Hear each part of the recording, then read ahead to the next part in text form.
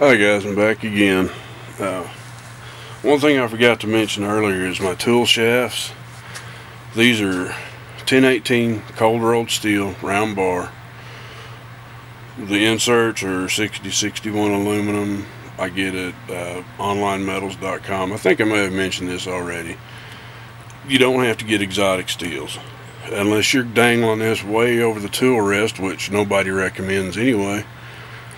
You don't have any problem. I haven't had a shaft bend. I've done some deep hollowing, haven't had a shaft bend or a bit turn, but that's all you need. It's a couple of bucks a foot for 3/8, I think, or $1 or something a foot.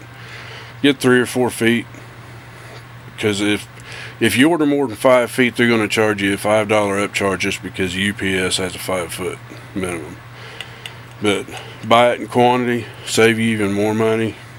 Make you lots of tools, tool handles. PVC is cheap. The aluminum is pretty cheap for aluminum. On the bench shaft ones that I had, excuse me, I'm getting out of frame here. On the bench shaft ones that I've made I've got a 45 and about an 80-degree bend. On the 1/4 inch tools, I use a MAP gas torch, lock it in a vise, put a sacrificial bit in here and tighten it down before you do any bending, because if you don't, you're going to squish your hole. But the 1/4 inch, I just do it in the vise, start bending it slow, keep it there. If I need to add more heat to it as I'm bending it. You don't want to bend it to the point of breaking. If it turns blue on the bend, it's going to, because you got the metal hot. Don't worry about it. It's not going to weaken it enough to where it's going to break. 3/8 inch on the other hand, MAP gas torch won't heat it up enough to bend it. So what I do is I've got a burn pile out the shop here where I burn trash wood that's absolutely not usable, limbs from around here. I'll stick it down in the fire about a good 4 to 6 inches, and I'll leave it there until it's glowing orange, and then I'll grab it with a pair of vice grips, obviously wearing leather gloves. I'll run in here to the shop, put it in the vise and bend it. But don't forget to put a sacrificial bit the size of what you're drilling a hole for in here, because you're going to squish it closed. If you do, then you're screwed. You're going to have to make a new one. That's enough on that. Okay, doing the little detailing tools like I showed you out of those extended shaft drill bits. I've got 2 jigs I use. This is what I call my sled. It's 3/8 inch thick, 1.5 inch wide, 6061 aluminum flat stock, again from Online Metals. It's not up close enough, but see how it slides. It gives you plenty of room. Great little tool. This one's for my 1/8 inch tools. This one here was drilled 1/4 inch and 3/16 inch. I don't know how long that is. 3.5 inches. The holes are drilled almost to where they meet, so I can put the other end of an extended shaft tool in there and get it past the cutter, so I don't ruin my edges. You can rotate it 90 degrees if you want, or however you want to do it. Also, you can't see this. What I've done is I've taken a center punch, and right here on the face of all of these jigs on all sides, so I've made a little punch mark. Whenever I get my drill rod set in there and locked down, what I'll do is I'll take a needle file, run it across the top just enough to get through that black oxide.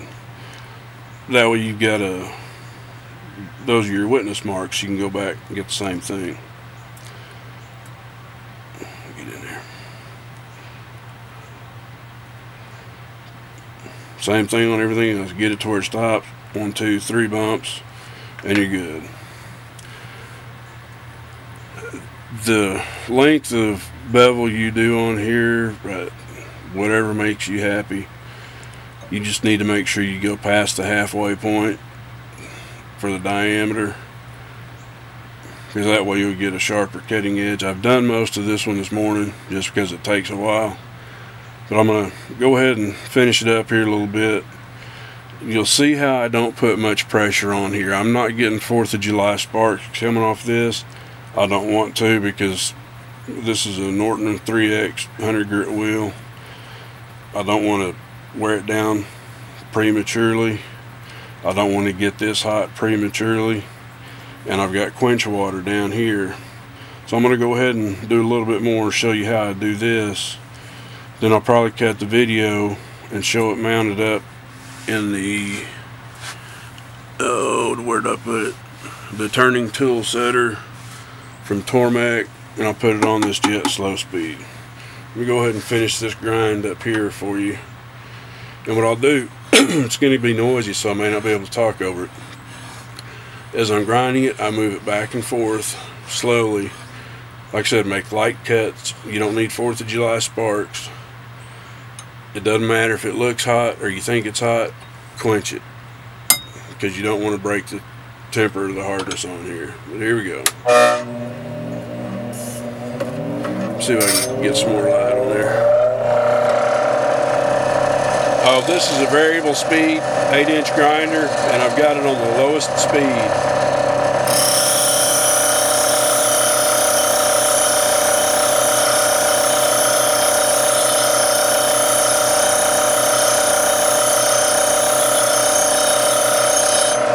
For about 10 seconds and quench it. You see that steam coming off there.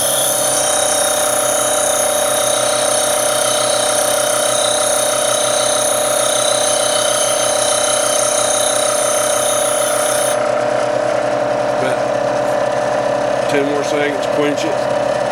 Steam coming off of it, quench it a little bit more. Notice how there's hardly even a spark coming off of here. Don't bear down hard. That way you won't wear out your wheel prematurely. If you're going to do a side grind, be very careful if you accidentally jab a sharp point in there. If you're not careful, you're going to break the chunk off, and it's going to hit you in the face or the chest, and it won't feel good.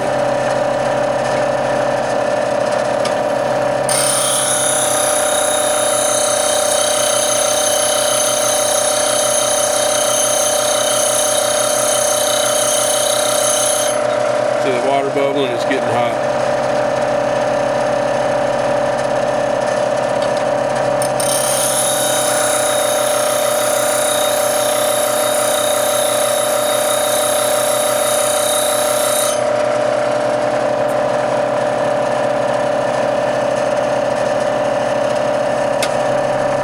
I'm past the halfway point, so what I'm going to do is I'm going to work on the back a little bit more.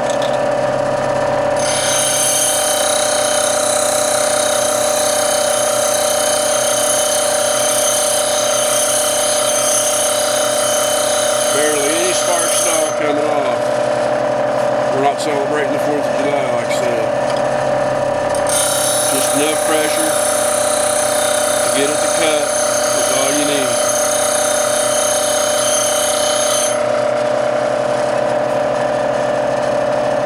See that steam coming off there? I don't know if you can see in that light. We'll turn that up, or turn it off before I tear my hand up. But you can see there's no blue. There's no blue on the end or the edges. That's why I go slow, so I don't get any blue. Now when you start doing your radius on the ends, which I'm going to start it on here using this, but when you start your radius, go even slower, because you're going to have thinner material to work with. And then when you start doing your grinds, I do my fingernail and bowl grind profiles on here, then I finish them off on the jet with the Tormek jig. Like I said, what I'm going to do is I'm just going to round it off here. I need to tilt my wrist up a little bit more.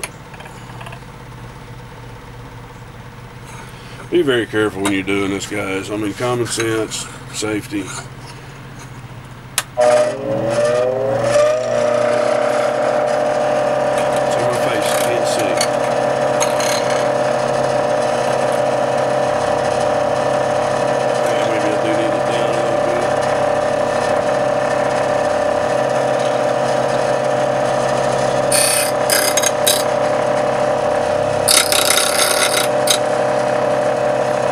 Basically what I'm doing is just breaking those corners.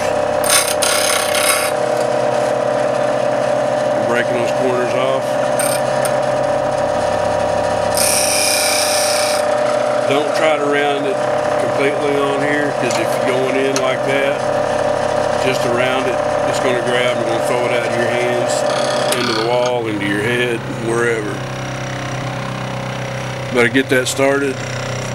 And what I'm gonna do, what I'll do next,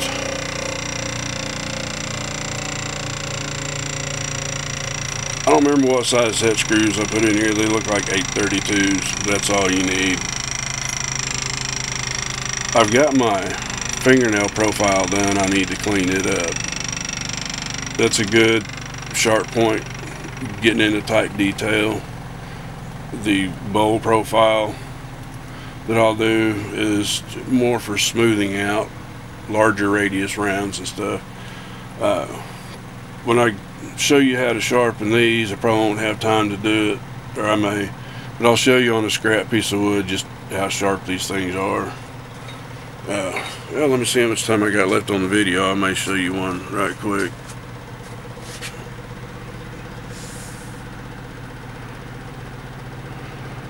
Uh, 8 minutes. Okay, I'm gonna put the 1/4 inch down. I'm gonna go over here and get the 3/16. Put it on the lathe again. Sorry about all the movement.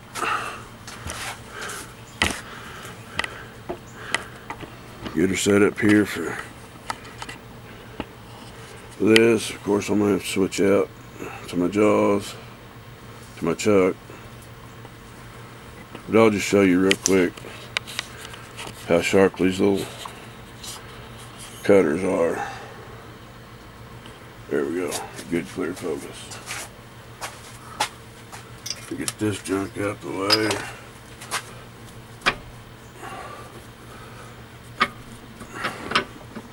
Oops, something just shifted.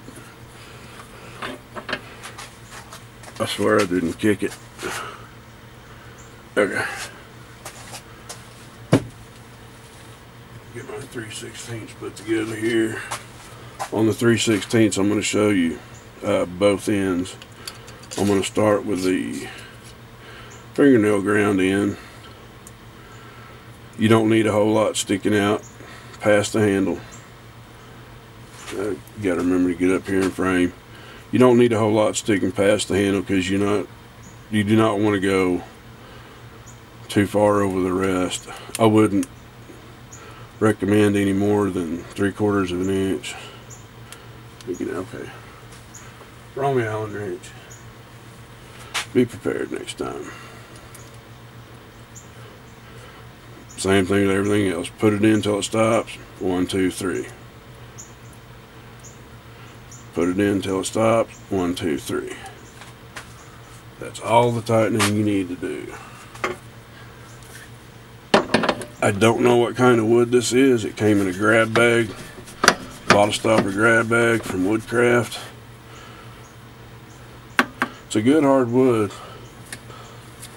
It's not much grain or character to it. Get the tailstock up here.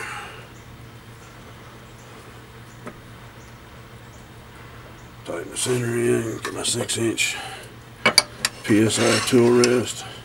If you get the PSI tool rest set, fair warning, this is not hardened steel, and it's glued in. See if I'm about at center line. Okay, I'm center line. Let me check my frame here. I think I'll scooch it over just a hair. Okay, I got 5 minutes left, so I gotta hurry. Fingernail grind in first. 2600 RPM.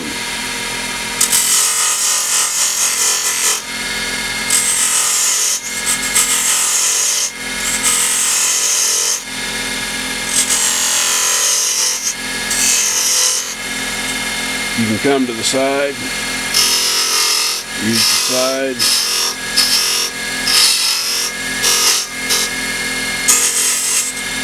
You can see how that goes in quick, makes a good clean cut. You can see the thinness of that groove. Okay, let me find the Allen wrench. We'll switch it over to the bowl grind, show you the difference. Gotta work quick, get this video short as possible. Don't want to get mama mad at me. I may not get dinner tonight if I do that. Again, not very far out.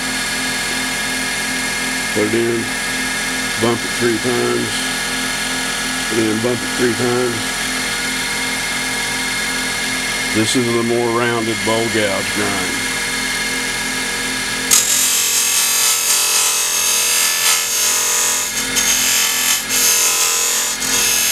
This is more for your wider radius cut.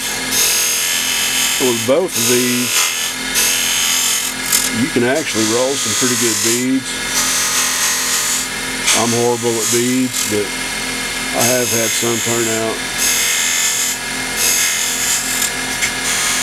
And this, you can go down the side if you need to, but it makes a good wide cut. But anyway, I'm going to shut it off here. And I'll be back pretty soon with another video. Thank y'all for watching, and I appreciate all my subscribers.